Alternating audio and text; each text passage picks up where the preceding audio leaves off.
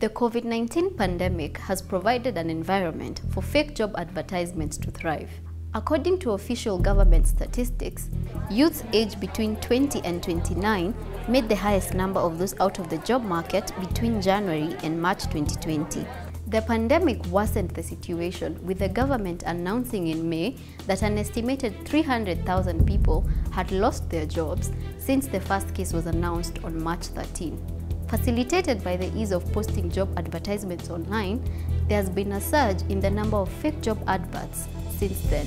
This investigation identified 33 scam recruitment Facebook accounts, groups and pages targeting Kenyans, and 4 key Facebook profiles that demonstrate several characteristics pointing to coordinated, inauthentic behavior. These accounts have titles impersonating large supermarket chains in Kenya such as Tuskys, Quickmart, and Naivas. PesaCheck and Piga Firimbi have already debunked some of these fake job advertisements over the last few months. First up, we have what we are calling the phone call gang. The Tuskys and Naivas supermarket pages had the same contact listed on its About section of the Facebook page. 59% of the posts mentioning the phone number originated from these 2 public Facebook groups with a total of over 4,000 members. Notice how the Job Vacancy in Kenya group has changed its name since its creation on 3rd May 2018. The group was created by the account called Dean Smith. The other 3 accounts, Ezra Davis, Patel Lakesh, and Kate Lashley, joined later. The account Ezra Davis added Tuskys Supermarket and Naivas Supermarket accounts to the group in June. The account Kate Lashley added the Quickmart Supermarket account in August.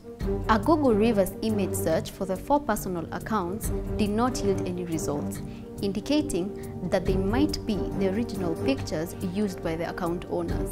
However, ownership search of the mobile number used by the perpetrators using the My Safaricom app shows a different name compared to the Facebook personal accounts identified.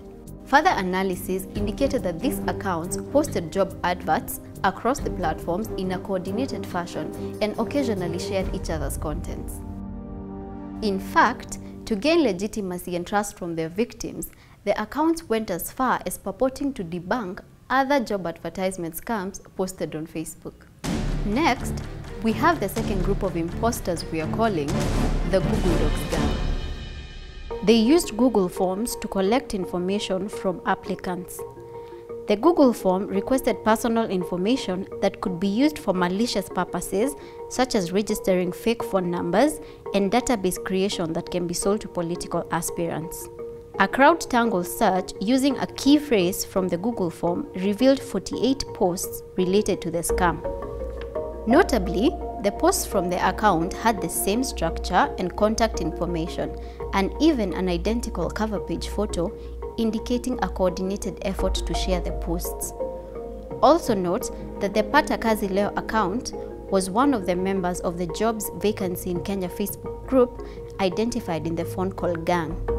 11 unique mobile numbers were identified from the network, 5 from the phone call gang and 6 from the Google Docs gang.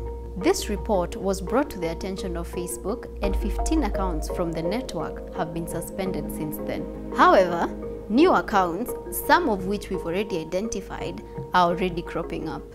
Beware of these fake job advertisements.